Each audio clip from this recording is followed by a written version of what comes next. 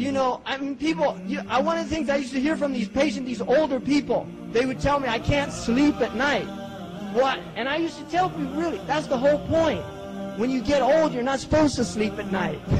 That's something you do when you're young. When you get old, you're supposed to be thinking about akhirah, thinking about dying. So insomnia, there's no insomnia for the Muslim. Insomnia just means you're supposed to be up doing ibadah. It's a gift from Allah. I mean, people used to love that they didn't feel tired at night. They used to praise Allah for that state. In fact, coffee, with the Yemeni scholar Abu Hassan al-Shadiri, not the famous Moroccan, but the Yemeni scholar Abu Hassan al-Shadiri, who's attributed with the discovery of coffee in Yemen, was a Yemeni scholar who kept sleeping at night, and he wanted to do tahajjud.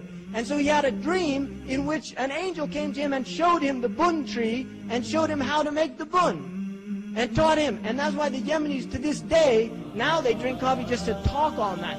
But in the old days, they used to drink it to memorize the Quran.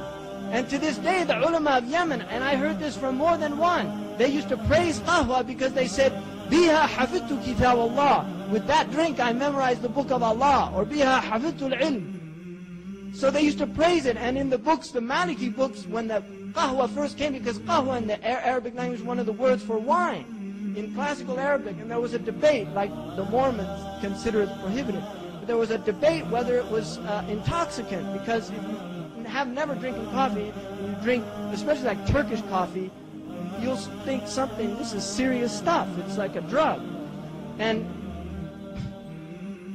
so they debated, and what they decided was, if the person drank it to do ibadah or to study at night, then it was a good thing. But if they drank it just for tharthara, just to talk and emptiness, then they considered it had karahiyah. That it was something that should be avoided. That was the original debate, and then they moved into ibahiyya, which is usually where the later ulama go. Everything becomes mubah, right?